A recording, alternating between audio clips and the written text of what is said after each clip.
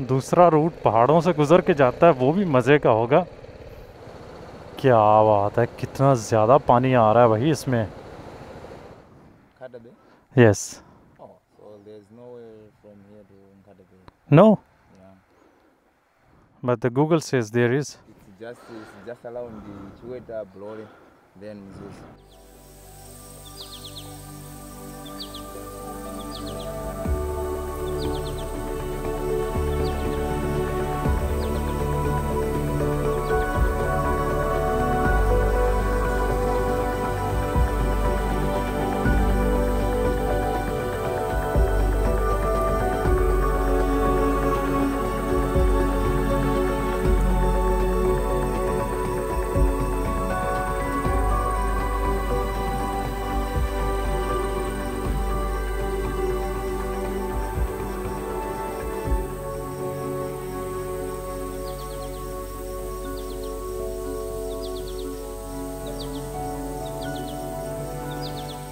अस्सलाम वालेकुम everyone and welcome back to the channel from Malawi, जहाँ पे हम लोग कल तंजानिया से बॉर्डर क्रॉसिंग करने के बाद पहुँचे थे।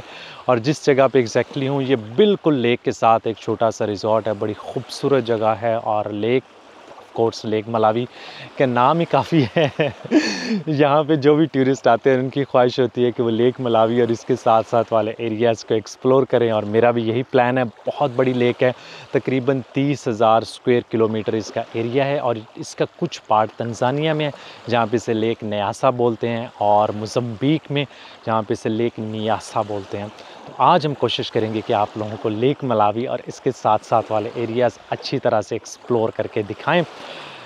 कोशिश करता हूं कि यहाँ से तकरीबन कोई 200-250 किलोमीटर लेक के साथ साथ हम लोग राइड करते हैं। जो भी कोई अच्छा खूबसूरत सा एरिया आया वहाँ पे रुकेंगे, उसकी फुटेज बनाएंगे, ड्रोन शॉट्स लेंगे और आप लोगों को दिखाएंगे। और साथ साथ सेकंड टाइम इस डिसाइड करेंगे 4-5 बजे के कहाँ पे हमें नाइट स्टे करनी चाहिए, क्योंकि मुझे नहीं पता कि कौन सी जगह बेहतर होगी नाइट स्टे के लिए। अभी ये वाला एरिया मोस्टली फ्लैट है, तो मैं कोशिश करूँगा कि इस तरह का एरिया ढूंढूं जहाँ पे थोड़े से पहाड़ हों, क्लिफ्स हों, ज़रा खूबसूरत भी आए और आप लोगों को मतलब अच्छी वीडियो बना के मलावी की दिखाएं। बस अभी करते हैं यहाँ से अच्छा सा नाश्ता और उसके बाद निकलते हैं और आप लोगों को दिखाते हैं आज मलावी।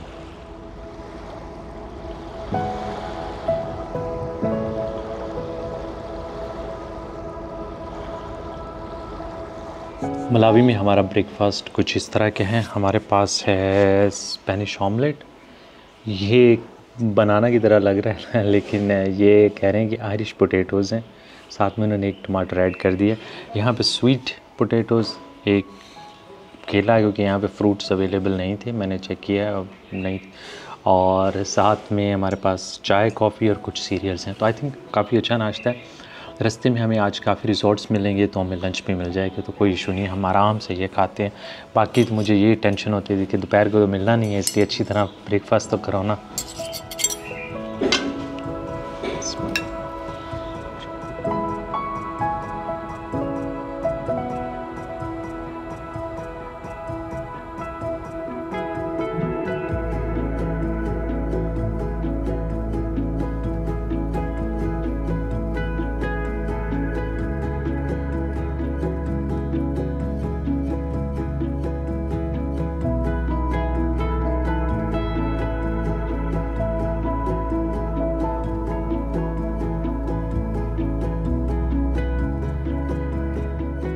यू बिस्मिल्लाहिर्रहमानिर्रहीम सुब्हानल्लाज़ी सख़्खर लना हाज़ा वमा कुन्ना लहू मुक़रिनीन व इन्ना अला रब्बिना लमुनक़लिबून। या अल्लाह पाक खैर खैरियत से हमारा आज का दिन गुज़रे और बहुत अच्छा गुज़रे। देखते हैं कि किस तरह की हमें आज नेचर देखने को मिलती है मलावी में। मलावी को कहते हैं अफ्रीका का वार्म हार्ट, यहाँ का गरम दिल। इसका मतलब मेरे ख़्याल में यही होगा कि यहाँ के लोग बड़े मेहमान नवाज़, फ्रेंडली, अच्छे हैं। और ये बिल्कुल आप कह सकते हैं कि तंजानिया और मोज़म्बिक, ज़ाम्बिया के बीच में एक सैंडविच सी बनी हुई है। लैंडलॉक्ड कंट्री है, इनके पास कोई पोर्ट अपनी नहीं है, लेकिन मैंने नोटिस किया कि मोस्टली यहाँ पे सामान तंजानिया से आता है।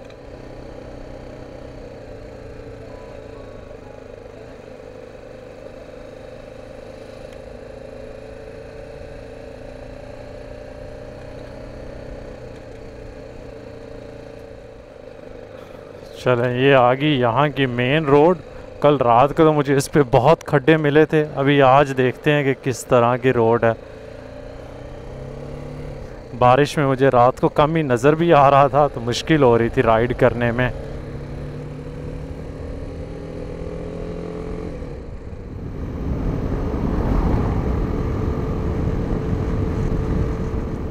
रोड के ऊपर तो काफ़ी खड्डे हैं भाई इधर। मुझे लगता है ये बाओबाब ट्री तो नहीं है, बड़ा खूबसूरत लग रहा है और काफ़ी बड़ा है।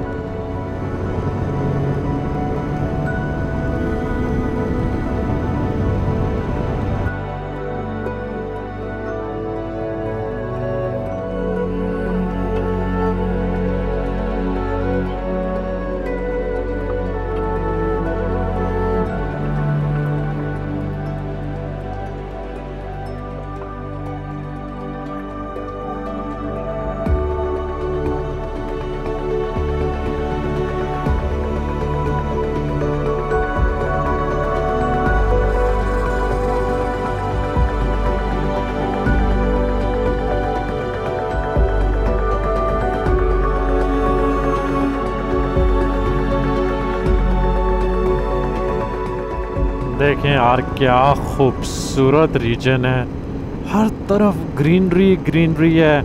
और ये इस पूरे एरिया में अभी चावल लगा हुआ है, क्योंकि मुझे बता रहे हैं लोकल्स कि करोंगा का चावल पूरे मलावी में फ़ेमस है और मोस्टली चावल इधर से ही आता है। बहुत ही खूबसूरत रीजन है, बड़ी सिंपल सी लाइफ है। आप देख सकते हैं बहुत ही छोटे छोटे लोगों के घर हैं और मोस्टली यहाँ पे एग्रीकल्चर ही है। उसके अलावा आपको कोई इंडस्ट्री नज़र नहीं आ रही, और साथ में लेक है तो वहाँ से फ़िश वगैरह आ जाती है।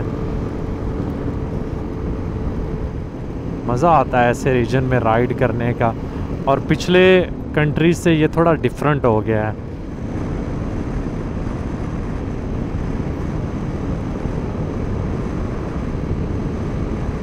पीछे मैं एक्सपेक्ट कर रहा था कि मैं किसी न किसी पॉइंट पे वो थोड़ा सा फ्लैट एरिया छोड़ के पहाड़ों की तरफ जाना चाहिए, क्योंकि ऑफ कोर्स ज़रा राइड भी मज़े की रहती है, लेक के व्यूज़ भी खूबसूरत होंगे।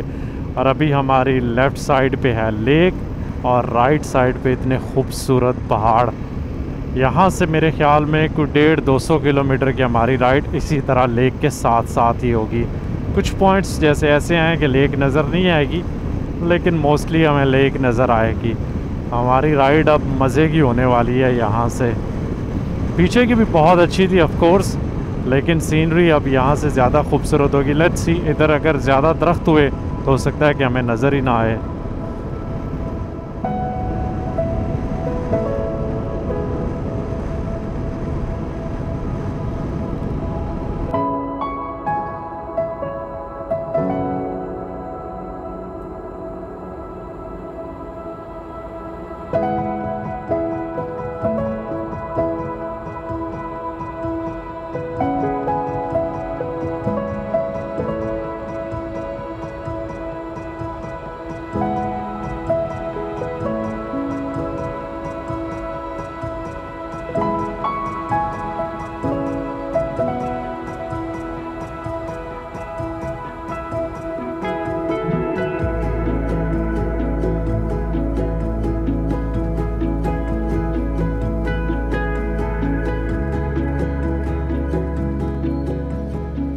Hi brother, how are you? Is there petrol? 3,000. 1 liter 3,000. Okay, give me 3 liter.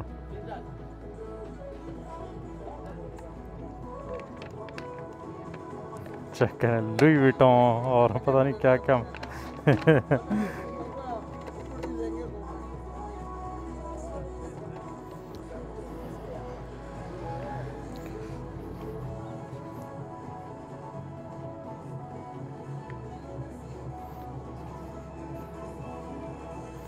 ये टूट गई थी ना, वो टेढ़ी हो गई थी।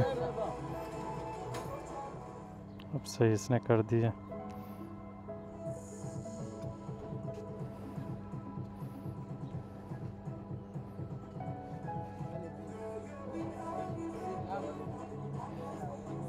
Thank you. हाँ अब ये सेट हो गया। बड़ा मुश्किल हो रहा था मुझे गियर चेंज करना।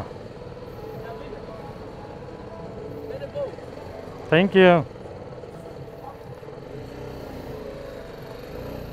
तो यहाँ पे हमें ऑलमोस्ट $1.5 का पड़ा है 1 लीटर। चलें अभी हम देखते हैं कि ये आगे मुझे लग रहा है कि हमारा सारा ऑफ रोड होने वाला है यहाँ पे, लेकिन अगर रोड ज़्यादा ख़राब हुई तो फिर हम फंस सकते हैं इधर। नेविगेशन बता रही है कि हमें 124 किलोमीटर पे लगेंगे 3 घंटे और 40 मिनट। तो बड़ा टाइम लगेगा हमें यार, ये लेक के साथ साथ वाला जो रोड है। लेकिन चलो एट लीस्ट हम ये ट्राई करते हैं। और ये बात सही है नेविगेशन की, अगर हमें इस तरह के रोड में से जाना होगा तो टाइम तो लगेगा ना। ओ तेरी खैर हो जाए।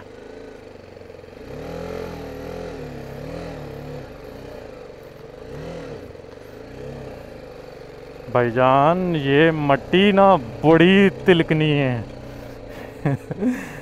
ऐसे लगता है कि जैसे आपने टायर शीशे पे रख दिया सही में।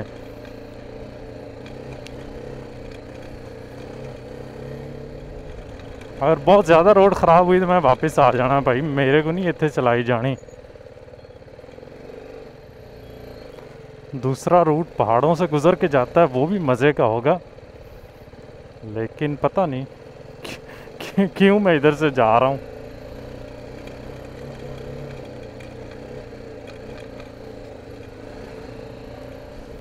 कोई नहीं जी, कभी कभी एडवेंचर के लिए ये सारे काम करने पड़ते हैं।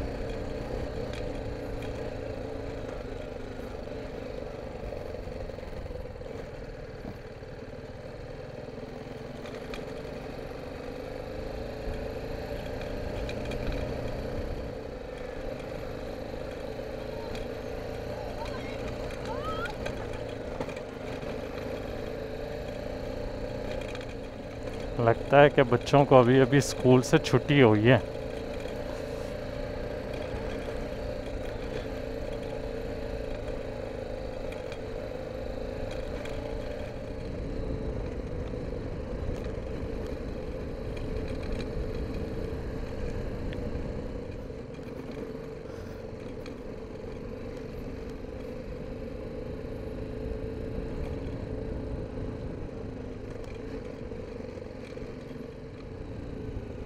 मवाचिपा मस्जिद, अच्छा यहाँ पे भी काफ़ी मुस्लिम्स हैं और इधर उधर मसाजिद नज़र आ रही हैं।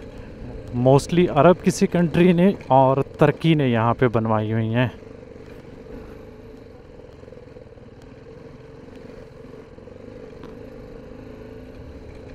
इधर भी ऑलमोस्ट पूरे रास्ते ही गांव हैं। ये नहीं है कि ये रिमोट एरिया है।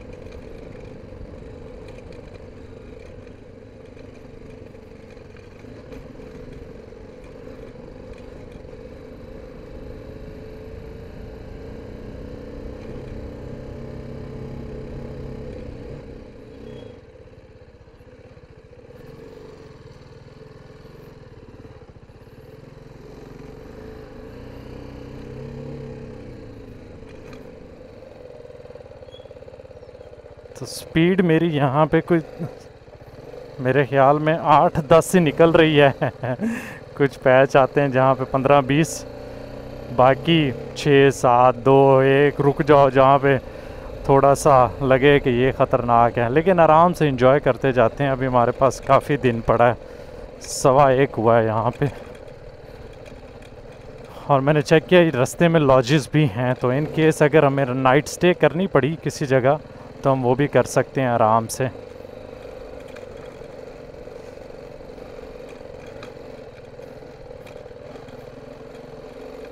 और इधर लोकल राइडर्स भी बहुत हैं।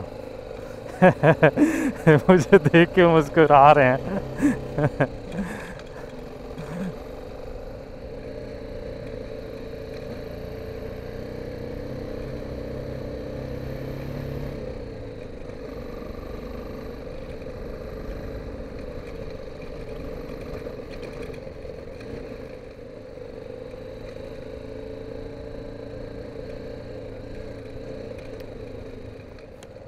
सामने बड़ा मज़े का पुल आया दरिया के ऊपर से, ये देखें यार क्या बात है, कितना ज़्यादा पानी आ रहा है भाई इसमें। देखें ना, ये फ़ायदा होता है इस तरह की रोड्स पे आने का। शुरू में मैं सोच रहा था शायद हम गलत डिसीजन ले रहे हैं इधर से आने का, लेकिन जब से इंटर हुए सीनरी हमें बहुत प्यारी मिल रही है, मज़ा आ रहा है यहाँ पे राइड करने का।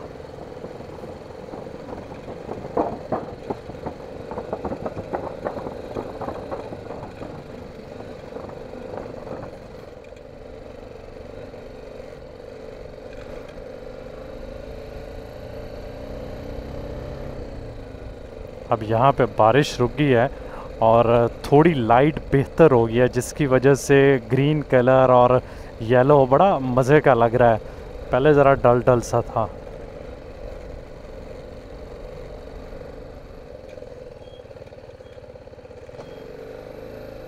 मेरे ख्याल में ये ऊपर जाना है, ये नीचे गांव वाली रोड है।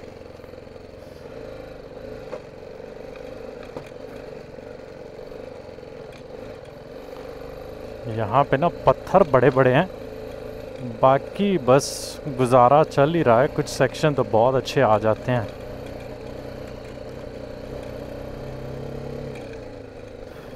यहाँ पे ऑलमोस्ट हर 2-4 मिनट के बाद कोई ना कोई गांव आ रहा है, मुसलसल आबादी है इधर। यहाँ के गांव वैसे इस तरह के 2-4 घर होंगे, फिर आगे 2-4 घर आ जाएंगे और ऐसे ही चलता रहता है। मतलब हार्डली नज़र आएगा कि आपको 40-50 किलोमीटर कवर करेंगे, दरमियान में कोई आबादी नहीं है। इस तरह का मुझे बहुत ही कम एरियाज़ में मिला है, सिवाय तंजानिया, क्योंकि वो बहुत बड़ा मुल्क है। ये यहाँ की काइंड ऑफ मेन रोड है, M1। मुझे तो ऐसा लग रहा है आगे जाते जा रहे हैं रोड गायब होती जा रही है।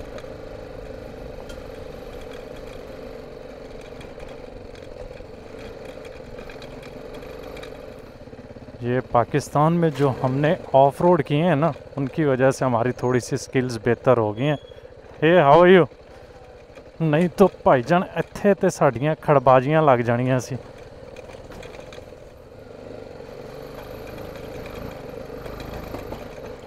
खैर है, हुण पते लग रहे सानू कि मुश्किल है रोड। यह थोड़ा सा भी ऊपर नीचे इनके चढ़ना है ना, ये क्लिप्स के।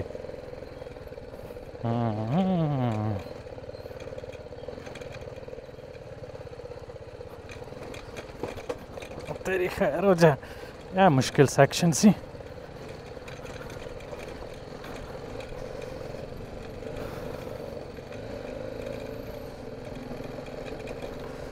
अब देखें हमारी लेफ्ट साइड पे लेक है, उनको गुजर लेने देते हैं अपना पे। How are you? I am good. Nkhatabay? Yes. Oh, so there's no way from here to Nkhatabay. No, Yeah. but the Google says there is. It's just around the Chiweta, Blore, then Mzuzu. Okay, wait here. Come see the Google map. Yeah. I see this one, Yeah. but it reach beyond there. There's no anywhere to move with this motorbike. This one? This one. Just use this one. Okay. This one. Mlowe. Yeah. Yeah, this one. This way, Blore, Jantani, Kwendeni, Mzuzu. From there, you move from Mzuzu via Nkhatabay. This way, there's no anywhere to move. Okay. Thank you very much. Else I would have reached there and then no way to come back. Okay. Thank you. चलो जी, हड्डी मेहनत करके आए हैं। Thank you. अब हम वापस जाते हैं यहाँ से, वो खैर हो जाए। ये इतना मुश्किल सेक्शन करके आए यहाँ पे।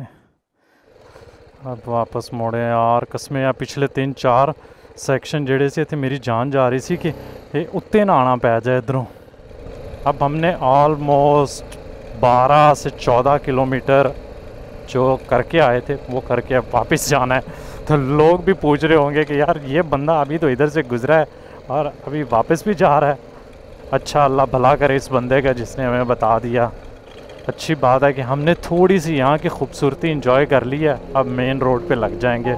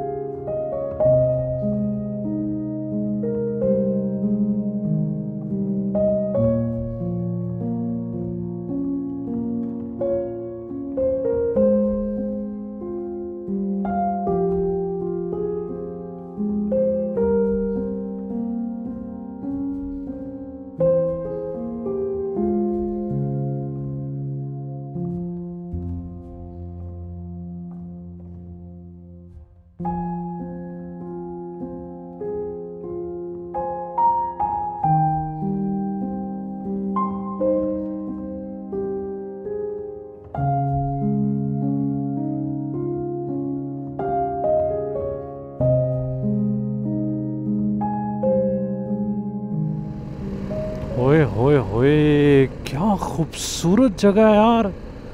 चेक करें यार, ऐसे लग रहा है सीरियसली आप किसी रेन फॉरेस्ट में से गुजर रहे हो। इतना घना जंगल है, बहुत ही कमाल की। देखिए हमें कोस्टल रोड के भी मज़े मिल गए नीचे, और अभी हम यहाँ पे आ गए हैं। तो देख, तो ऊपर वाला कोई ना कोई अच्छा ही तरीका निकालता है आपके लिए। अगर मैं नीचे से चले जाता तो ये मिस कर जाता। और ये बहुत ही कमाल की सीनरी है। जगह जगह पे इधर बबून भी आए हुए हैं रोड के ऊपर। बबून है, बंदर हैं, ये बंदर हैं, पीछे वाले बबून थे।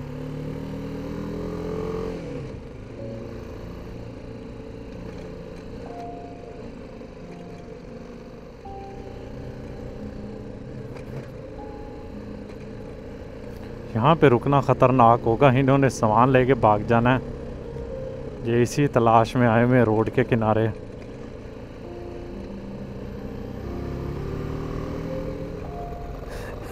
इससे अच्छी तो पिछली रोड थी, एट लीस्ट हम मेंटली प्रिपेयर थे कि रोड ठीक नहीं है।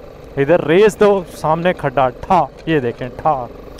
ये ऐसे ही चल रहा है, लेकिन सीनरी खूबसूरत होने की वजह से सफ़र ठीक गुजर रहा है। और स्पीड इतनी नहीं बन रही, 30-35 की स्पीड है। और ये मेन रोड है यहाँ की।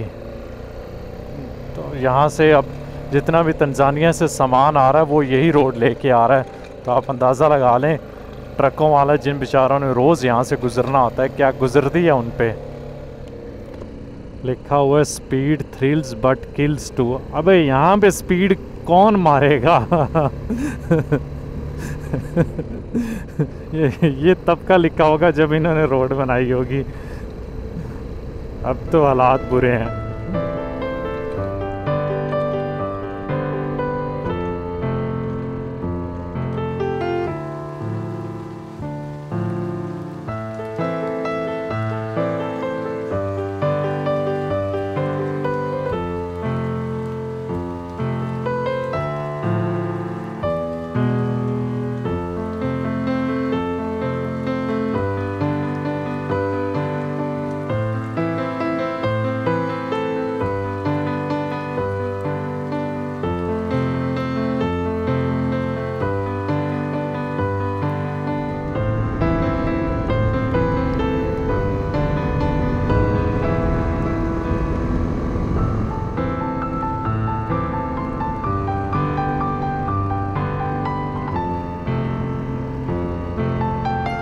हम लोग अभी इंटर हो गए हैं मज़ुज़ू में। ये राइट साइड पे यहाँ की यूनिवर्सिटी है। रिलेटिवली बड़ा टाउन लग रहा है मुझे। मैप के ऊपर तो काफ़ी बड़ा दिखा रहा है और बता रहा है गूगल के यहाँ पे आपको निकलते निकलते ज़रा टाइम लग जाएगा। पहले मैं सोच रहा था कि इधर स्टे कर लूँ, अभी हमारे पास लाइट है, टाइम है, हम बस निकल जाएंगे यहाँ से। और 52-53 किलोमीटर रहता है।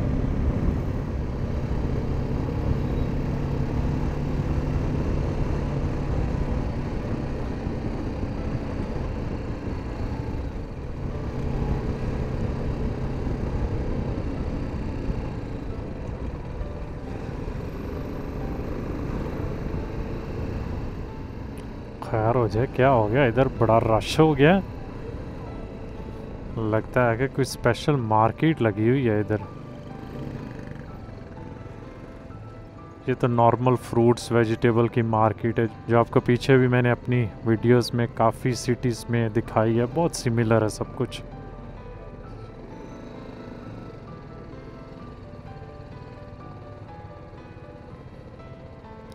और यहाँ पे आपको मोस्टली औरतें ही नज़र आती हैं इस तरह की मार्केट्स में सामान बेचती हुई। ऑफ कोर्स मर्द भी होते हैं, लेकिन तादाद औरतों की ज़्यादा होती है।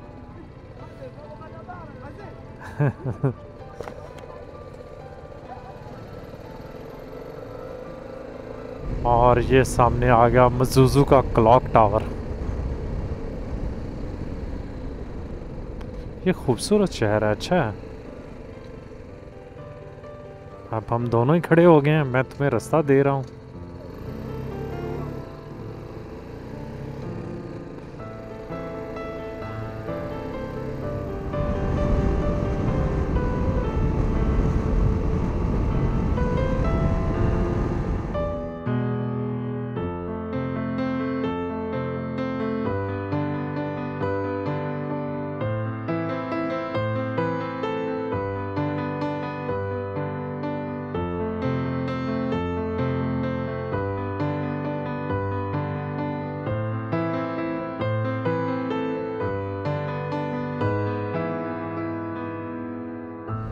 हम लोग पहुंच गए हैं जी नखाताबे में।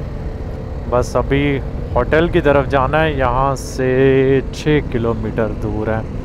कोई 10 मिनट बता रहा है गूगल। मज़े की जगह लग रही है। अभी तो थोड़ी हल्की फुल्की लाइट है, तो बंदा देख सकता है सारी चीज़ें। इसलिए मैं कोशिश करता हूँ कि ज़रा रात होने से पहले पहुँच जाऊँ तो बेहतर है। आपको उस जगह का एरिया का थोड़ा सा आइडिया हो जाता है।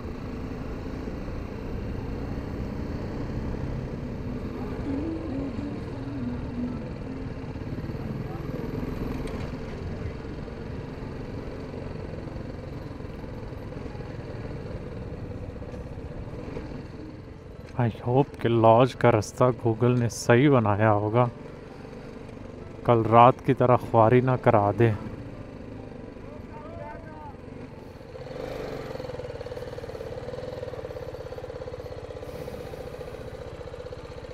आज मैं जिस लॉज में स्टे कर रहा हूँ इसका नाम है बटरफ्लाई एको लॉज। बहुत ही खूबसूरत लॉज है, बिल्कुल लेक मलावी के ऊपर। और मेरी कोशिश या ख्वाहिश भी यही थी कि इस तरह की लॉज ढूंढूं जहाँ पे बैठ के आप यहाँ के नेचर को एंजॉय कर सके। इसी वजह से मैंने पीछे सिटी में रूम नहीं लिया। तो अभी मैं आप लोगों को रूम दिखा देता हूँ। यहाँ पे आप सामने देखें, हमें 2 बेड मिले हुए हैं। दोनों के ऊपर मॉस्किटो नेट्स लगाए हुए हैं, जिसकी बहुत ज़रूरत है यहाँ पे। और सामने टॉयलेट है, लेकिन आप साइड पे देखें कि यहाँ पे मोमबत्ती और लालटेन भी है। इन केस अगर बिजली चली जाए तो आपके पास लाइट का इंतज़ाम है। राइट साइड पे यहाँ का शावर है। और दिखाने वाली चीज़ लेफ़्ट साइड पे है, ये है यहाँ का टॉयलेट। क्योंकि ये एको लॉज है तो इन्होंने उसी तरह का यहाँ पे टॉयलेट भी बनाया हुआ है। काम करने के बाद यहाँ पे साइडों पे 2 किस्म की मिट्टी और भूरा पड़ा हुआ है, वो आप ऊपर फेंक दें। और इस तरह के टॉयलेट आपको बहुत सारी लॉजेस में नज़र आएंगे। तो अभी मैं आपको बालकनी भी दिखा देता हूँ। यहाँ पे देखें, लेक के पानी की भी आवाज़ आएगी। और बिल्कुल जंगल में होने की वजह से यहाँ पे आपको जंगल की साउंड्स भी आएंगी। अभी यहाँ पे काफ़ी अंधेरा है, इसलिए मैं आप लोगों को बाहर से कोई अच्छी तरह से नहीं दिखा सकता। लेकिन नेक्स्ट व्लॉग में हम कोशिश करूँगा कि इसको दिखा के फिर हम आगे का अपना सफ़र कंटिन्यू करेंगे। और बताता चलूँ कि इसके मैंने पे किए हैं $25 पर नाइट, जो कि मेरे ख़्याल में बहुत रीज़नेबल है इस तरह की लोकेशन पे और इस तरह के रूम के लिए। और क्या चाहिए, भूख बहुत लगी हुई है। जाते हैं, यहाँ पे बिल्कुल साथ ही इनका रेस्टोरेंट है। खाना मैंने ऑलरेडी ऑर्डर कर दिया, वहाँ जाके डिनर करते हैं। यहाँ पे आ गया जी हमारा खाना। और आज हमने स्पेशल फ़िश ऑर्डर की है इसी लेक की। देखने में बहुत अच्छी लग रही है, उम्मीद है खाने में भी अच्छी होगी। और इसके साथ आप ये देखें, ये मकई यहाँ पे क्योंकि बहुत आम है, तो मकई से इन्होंने बनाया हुआ है। जिस तरह मैश्ड पोटैटोज़ होते हैं उस तरह लग रहा है। उम्मीद है कि खाने में भी अच्छा होगा। और अभी ट्राई करते हैं। हाथ से यहाँ पे खाते हैं, इसलिए मैंने कहा कि चलो हाथ धो के हम भी हाथ से ही ट्राई करते हैं। खाना बहुत अच्छा बना हुआ है, बड़े दिनों के बाद बहुत अच्छी फ़िश बनी हुई मिली है। बाकी ओवरऑल सब कुछ अच्छा है। और इसके आई थिंक $7 से $8 बनेंगे, $7 बन जाएंगे, क्वाइट रीज़नेबल। तो अभी हम आराम से अपना खाना खाते हैं और उम्मीद करते हैं कि आप लोगों को ब्लॉग पसंद आया होगा। और अगर पसंद आया तो लाइक, सब्सक्राइब और शेयर का बटन दबाना ना भूलिएगा। अल्लाह हाफ़िज़।